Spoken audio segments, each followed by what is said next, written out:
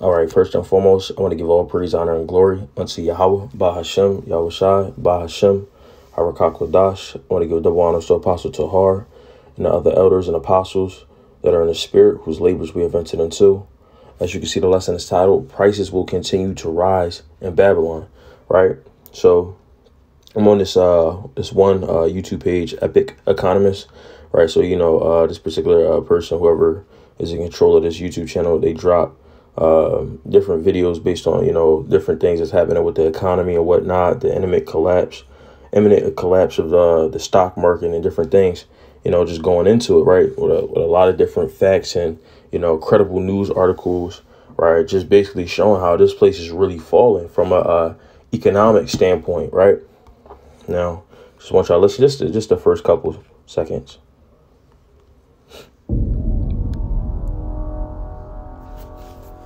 If it wasn't that clear before, now we all can certainly see that our modern society is rapidly crumbling.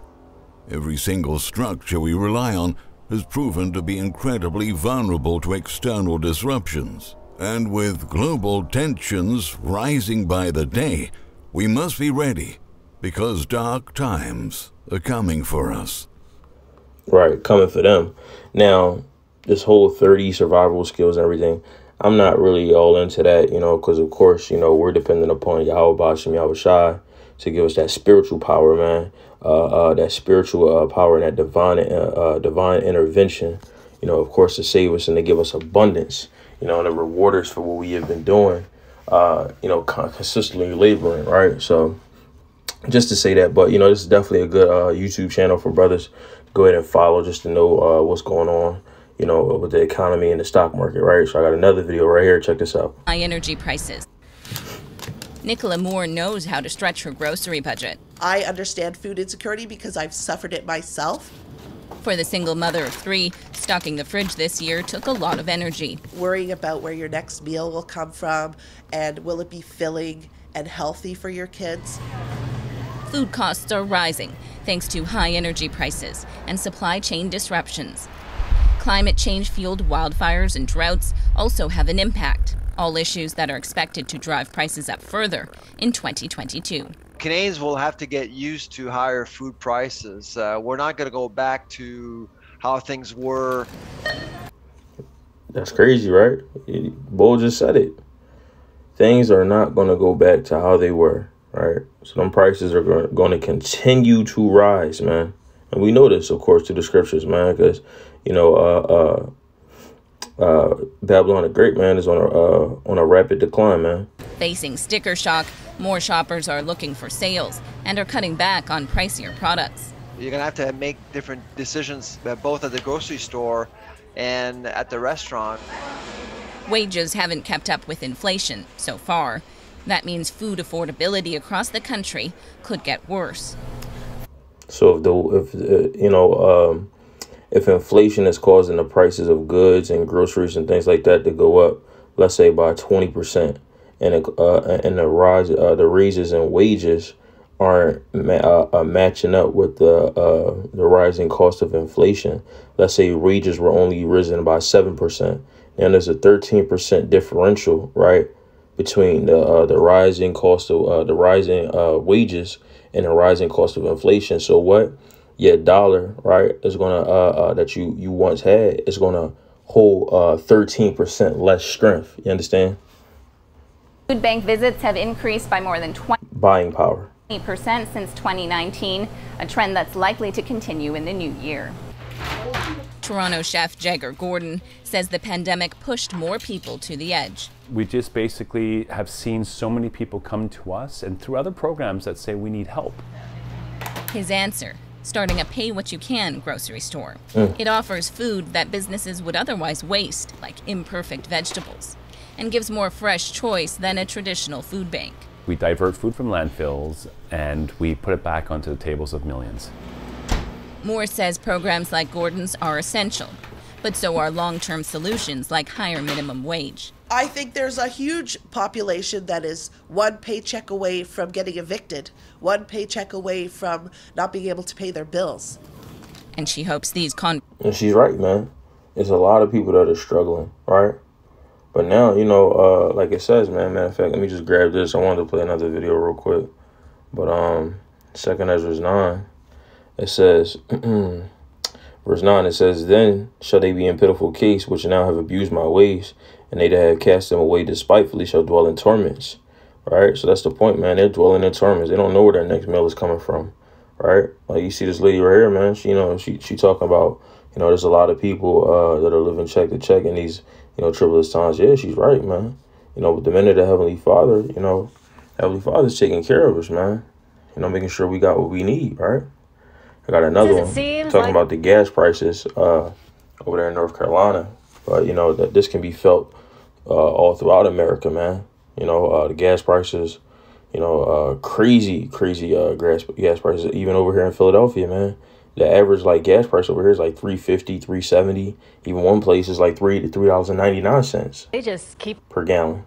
on going up. And it's because the price of crude oil keeps going up. CBS 17's Randy Ayala live in Raleigh with a look at the prices and how people at the pump are handling these changes. Randy. Yeah, Bill, Liz, they just are kind of dealing with it because they have to, right? Look, we're here at the Exxon off of Atlantic Avenue here in Raleigh. Now, prices here, $3.19 a gallon for regular.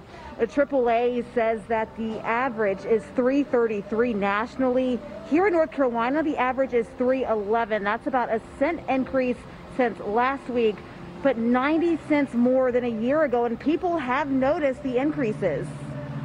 As I work here locally, so I really don't pay attention. But when I do travel and have to fill all the way up, that's when it gets, you know, you start getting like, hey, it's a little bit too pricey. But now, the cheapest gas in our area would be in Fayetteville at $3.09 a gallon. And I wish I had better news for you, but experts say as long as the price of crude oil keeps increasing, then the price of gas is going to follow. We're now live in Raleigh. Randy. Yeah, so y'all see that, man. America is definitely in dire straits, man, on every side, man. You know, because if the cost of gas keeps rising, right? How does primarily America gets its goods delivered to these local stores and shopping malls and grocery stores by food trucks, right? When you go to different fast food chains and different stores and Walmarts, Targets, right? They say, oh yeah, we haven't received our shipment. The truck didn't come in yet today, right? That's the point, man. Trucks, these 18-wheelers, that's how, you know, America gets the goods, you know, throughout the country, man. You see what I'm saying? So if the gas prices are going up, then that means that, you know, with these truckers, right, it's going to be more expensive to ship these goods via trucks to where they need to go. I mean, it resulting in higher prices for the stores that ship that pay these trucks to come. And since they got to pay more to get the goods, that's going to be more the prices of goods, you know, that they charge you are going to go up because they were more expensive to obtain. If I had to pay $10 for me to get some lemons, right? Do you think I'm going to sell those lemons for $10 or $7? There's going to be no profit for that. I'm going to sell y'all the lemons for like maybe $12, $15, so I can at least make a $5 come up. You understand? So it's simple, right? So the fact of the matter is prices go up. It's going up for these businesses as well. So it's going to result in prices being higher for the everyday working you know, person, man, right? So it's only this is a formula for economic collapse, man. And we see it right before our very eyes. And all praises to Yahweh Hashem, Yahweh Shai, man. This is what we've been looking for. The fall of our enemy, man. Right? Shirach chapter 25, verse 7 is, there be 9 things which I have judged in my heart to be happy. And a 10th I will utter with my tongue, a man that have joy of his children, and he that liveth to see the fall of his enemy. So we get to see that pomp-ass so-called white man, you know, being so freaking proud. We starting to see him be miserable, man. You saw the boy on the food bank, right, talking about people coming to him for dire help. A lot of these Edomites, man, they go into these food banks, man. They maxing out these credit cards, right? They taking out all these different loans, man, because they don't have enough money to pay their bills, man, right? So we see all the different things going on throughout America, and it makes me happy, man. It really makes me happy, man, when I see these things going on, because the white man, he's been living deliciously for so long, right? So long, man. And you may wonder why. Why are you happy about America falling? Why wouldn't I be happy? This place has been the oppression of my people for over 500 years, man. Right? And when I got the Heavenly Father on my side, what does it say, man? Let me go ahead and read this, right? Baruch chapter 4, verse 30. Let me start at it. Yeah, verse 30. Yeah, I'm going to start at verse 30. It says, take a good heart, O Jerusalem, for he that gave thee that name will comfort thee. It says, miserable are they that afflicted thee and rejoiced at thy fall. Did not these so-called white people, Asian people, Arabs, these East Indians, did they not laugh at our fall?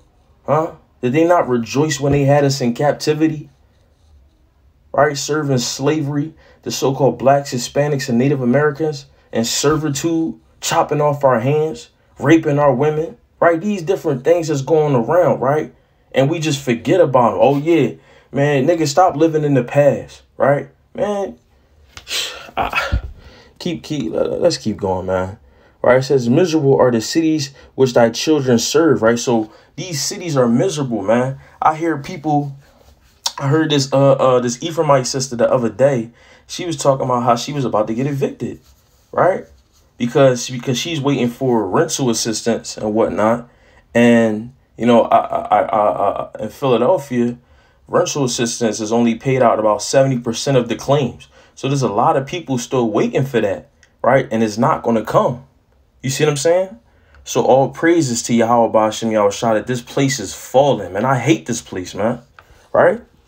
It says, miserable are the cities which thy children serve. All right, you know what I'm saying? We serve this place as servants and slaves, man. Right? It says, miserable is she that received thy sons. That's America. That's Babylon, man. Right? America is in dire straits. It's about to be in a world war with Russia and China. It's in dire straits, man. America is in dire straits on every side, man. The supply chain shortage, right? The Great Resignation, right? Being no work for Egypt, right? Everybody's quitting their jobs. Prices on goods are going up. I was just at the grocery store earlier today, and a pack of chicken thighs that usually costs about $6 costs about $9 now, right? So we understand that this place is falling. It is on a precipitous decline. Call Haloyim La Yahweh Ba'ashem Yahushua, man. Giving all praise, honor, and glory unto the Heavenly Father. Right? It says, verse 33, for as she rejoiced at thy ruin, right? They rejoiced when they saw us fall, right? It says, and was glad at thy fall, so shall she be grieved for her own desolation. These white people and these old Sambo niggas, man, they were, they're grieved for their own desolation, man. Right? Because this shit that, that they had trusting in, Egypt, right, which is America, right? They trusting in this place is falling right before their very eyes, man. And they sold to this place, man. You understand? But we sow into what? Unto righteousness, man, to the Heavenly Father. Right? That's where our help is, man. All right, let me keep going. It says, verse 34, for I will take away the rejoicing of her great multitude, and her pride shall be turned into mourning, right? So that pride, that pompous ass attitude that this so-called white man has, this devil has, right, is turned into mourning, right? He's grieved for his own desolation, right? Verse 35, it says, for the fire shall come upon her from the everlasting, long to endure, and she shall be having of devils for a great time. So the point is, man, fire is about to come upon this place, man. Right, from the ICBM missiles, man, from Russia, China, America's allies, right, going to turn on America, man, and shoot missiles upon this place. You read about that in the book of Joel, chapter 2, man. Right. Let me go ahead and grab something else. But man, us, men of the Heavenly Father, Yahweh Ratazah, we the men of the Heavenly Father, man. We're gonna be straight. Matter of fact, let me grab this right here since I'm here. Proverbs 1:33, but whoso hearkeneth unto me shall dwell safely and shall be quiet from fear of evil, because they can't understand why we hate this place, right? And why we want this place to fall, because, hey, well, if this place falls, doesn't that mean where are you going to be at? Man, I'm going to be straight, man. The Heavenly Father going to tuck me and my household away. Yahweh Ratazah, continue to endure and fear the Heavenly Father, man. right? It says, shall be that whoso hearkeneth unto me shall dwell safely and shall be quiet and fear from evil. And you know, up until this point, man, Yahweh Shai has been looking out for me, man. You know, and the brothers that have been laboring diligently and, you know, and trying to serve Yahweh Shai with everything we got. He been looking out for us, man. Right? Let me get this. Psalms 37 and verse 25 down to 26. It says, I have been young. This is King David, right? Let me check. Yeah, that's King David, right? Yup, King David. It says, I have been young and now am old, yet have I not seen the righteous forsaking, nor his seed begging bread. So we're not going to be begging bread, man. Right? If we're of the house of David, right? If we're of the elect, we're not going to be begging for bread. Right? We're not going to be forsaken from the Heavenly Father. Right?